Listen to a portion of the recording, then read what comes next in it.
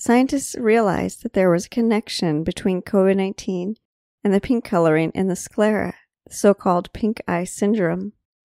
Scientists have managed to isolate the pink color of COVID-19 from over 2 million different pink shades and put it into an app. Using a patented artificial intelligence, the app is able to determine within just 3 to 5 minutes if a person has a COVID-19 infection. This method could usher in a new era of testing with a hit rate of 95% by taking an image of the right or left eye with any smartphone.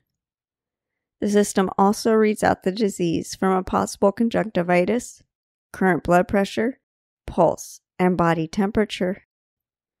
The German company CEMIC RF hopes for a U.S. rollout in May 2021, and it is waiting for regulatory approval by U.S. authorities.